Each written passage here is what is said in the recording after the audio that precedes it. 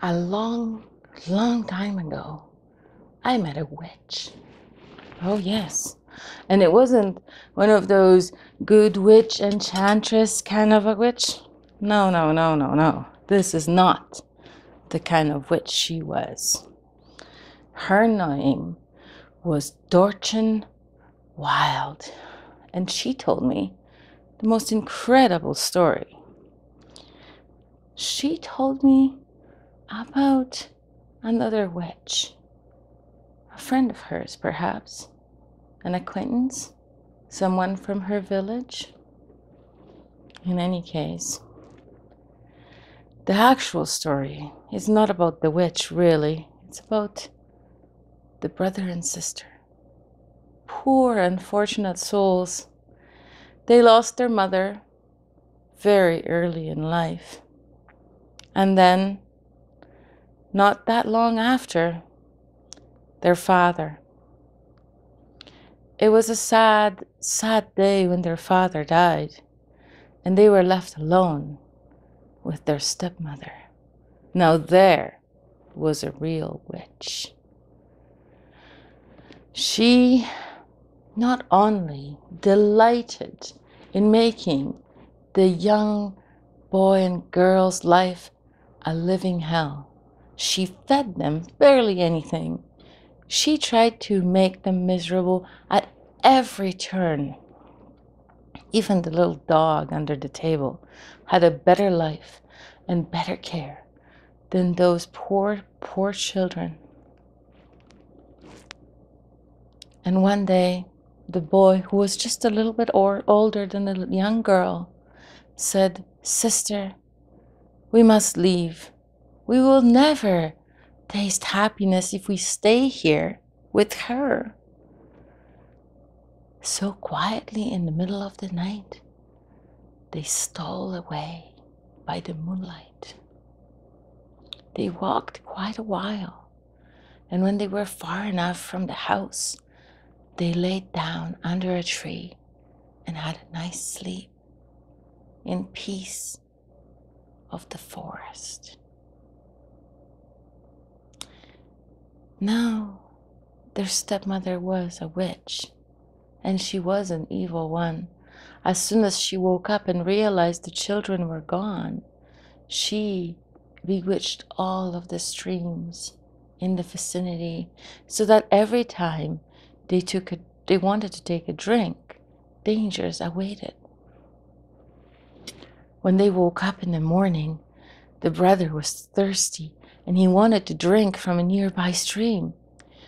But as they approached, the sister listened to the sound of the stream and realized that the stream was telling her something.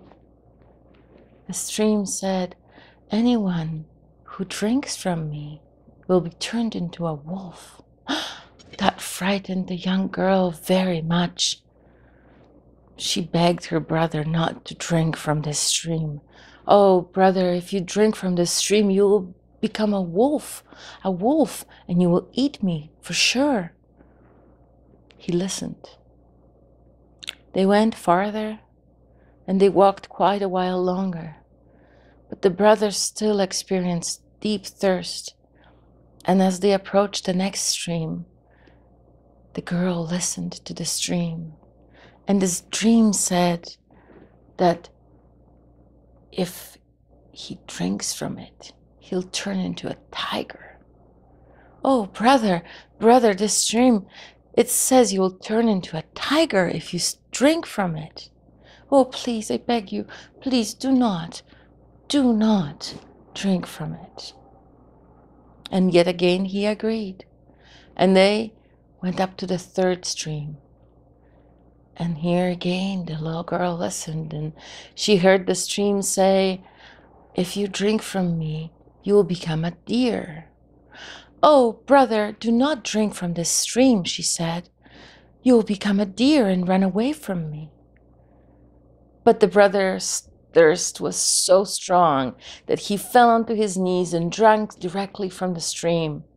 And instantly, he turned into a deer. But he didn't run away. No, he stayed and they held each other, and the girl wept over his fate with big, loving tears. When she finally stopped, she took her belt off her dress, attached it to the deer, and led him through the woods. It was only a little while farther that they saw an empty house. Oh, what a beautiful experience this would be if you weren't bewitched. We would live in this house happily ever after. As it was, they moved into this abandoned house, and the girl left the house each day, searching for berries and nuts and fresh grass and herbs for the deer.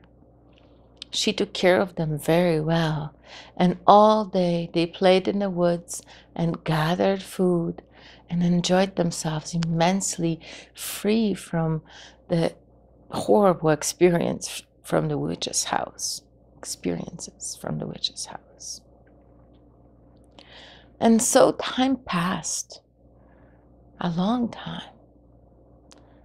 And then one day, the whole forest sounded with hunting horns. Oh, it was the king, ready for a hunt. Oh, the deer. He couldn't sit still. Every time the horn sounded, he felt like he would just jump out of his skin. Oh, begged his sister, please don't go into the forest today. The forest is teeming with hunters. You're bound to get killed. Oh, but when I hear the hunting horn, said the brother, I cannot help it. I must run. I must run through the forest. I have this desire. I cannot stop myself. I will be fine. I'm the fastest deer. I will be okay. Just let me out. Oh, okay, said the sister, if you must, but please, let's say a password so that when you come back in, I would know that it is you. So the brother said, when I come back in, I will say, little sister, let me in. It is me. And then you will know that that's me. Oh, okay, said the little sister. And the brother ran out like the wind. All day she waited, and all day the hunt went on, and the horns were sounded this way and that way. Oh, how she worried. But at the end of the day, the beautiful little deer came back to her, knocked on the door, and said, little sister, it is me. Let me in. And so she opened the door and let him in. Little did she know that one of the hunters was just nearby and almost tracked him back to their house. The next day, the horns of the battle, of the hunt, sounded again. And oh, the deer started getting restless again. Oh, I must go again. And so he went. But this time the king got a little bit closer, and this time one of the hunters wounded him ever so slightly on the foot. And so he was a little bit slower this time, and the same tracker that tracked him the day before tracked him all the way to the house. He lay hidden in the woods as the little deer approached the door and knocked on it and said, little sister, let me in. It is me. When the hunter came back to the palace, he told the king everything he saw and heard. And the king thought, this is a curious thing indeed. I will have to investigate it. And so the next day, he instructed his hunters to chase the deer, but not to harm him, but to chase him well into the evening. And so they did. As the deer left the little hut and the hunt began, the hunters soon spied him, and they chased him through the forest, never harming him. Meanwhile, the tracker that found their hut in the previous evenings and the king went to the hut, knocked on the door, and said, little sister, let me in. it is me." And then the little sister, thinking it was her brother, opened the door. Was she ever surprised that it was the king? She had never seen such a personage with a golden crown. And he, as soon as he saw her, he was taken aback by her beauty. He fell to one knee and begged her to become his wife. The little girl envisioned all of the possibilities and readily agreed to being his wife.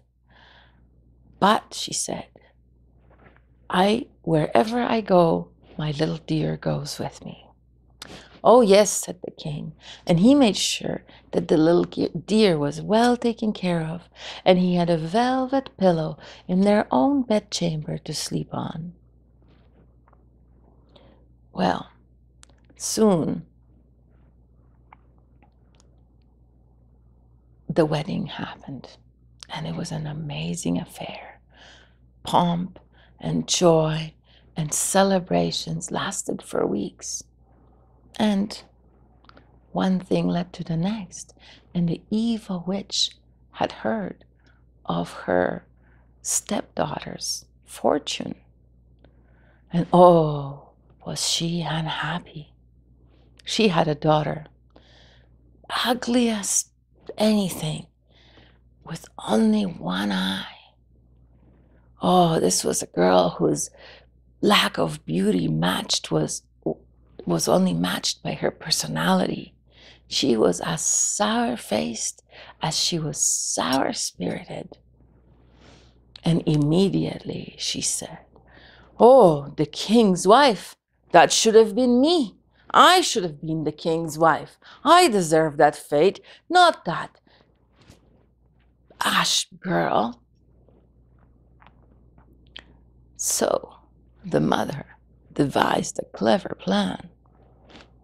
She disguised herself as a palace maid. And soon enough, the young queen gave birth to a baby boy. And when she did, and she laid there exhausted, this palace maid, this fake palace maid, came into her chambers and said, "Oh, queen, I have drawn a bath for you. Come, let's soak your weary bones. You will feel better right away." And she half led, half carried the exhausted queen into the bath chamber. And when she was there, she locked the door and turned the fire until it was fiery, fiery hot. And then the young queen suffocated from all the heat in the bath chamber. In the meantime, the evil witch turned her daughter's form to represent the queen, to resemble the queen. And it was almost right, but she could not make up the bad eye, the missing eye. So she put her daughter into a beautiful gown and a beautiful headdress, sleeping head cap, and she told her to lay down with her bad eye into the pillow. And when the king came, she said, "Oh, the queen is too exhausted from childbirth. She must not be bothered now. She must not see the light. She is resting." And she said that all day. Every time the king came to see his wife, she said, "Oh, it's not time yet, not time yet." At midnight, the chamber door opened and the true queen walked in, or rather, her ghost, because she was almost translucent. And she walked up to the baby's cradle and she lifted him out of the bed and she held him against her breast, sang to him quietly and suckled him. And then when she was done, she fluffed up his pillow, rearranged his blankets, and tucked him back in. And then she didn't forget the little deer either. She went up to his little bed and stroked his head and said, "Oh, my loves, twice more I shall come, and then never more." And then she sadly disappeared. The nurse was aghast. She didn't know what to think of such an apparition, so she went directly to the king. She waited till the next morning, but she went to the king and said, "Oh, king, I saw this and I think it was our true, real queen, but I don't understand how that could be because the queen is resting in the bedchamber, yet she came in from the outside."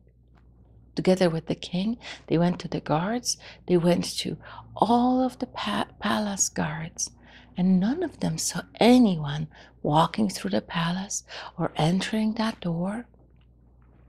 So the next evening, the king stole away in the nurse's chamber and watched. And sure enough, at the stroke of midnight, the door opened, and the woman who looked so much like his queen walked in, and she was almost translucent, but she walked up to the baby's cradle and fluffed up his pillows, suckled him. She walked up to the deer and she stroked his head and said, "Oh, my loves, once more shall I come, and then never more." And then she was gone, just like that. Oh, King thought it was curious. So the next night, he waited again. And as she came back and was stroking the deer's head, saying, "Oh, this time I shall come and never more," before she was even able to finish that sentence, he jumped up and said, "You are my true queen. I recognize you." And he held her hands and he kissed her. And suddenly the air swirled in the chamber and the queen became solid and alive once more. And oh, were they rejoicing. But then she told the king the true story about how the evil stepmother tried to kill her, or did kill her as a matter of fact, and her stepdaughter, and her daughter, her stepsister. They told him everything, and he judged that the daughter, the one-eyed monster, should be driven into the woods where she gets to be eaten by wild beasts. And the mother, she was tied up to a stake and burned alive. And as soon as she breathed her last breath, all of her magic unraveled, and the young deer once again became a beautiful young boy who lived with the queen and the king happily ever after.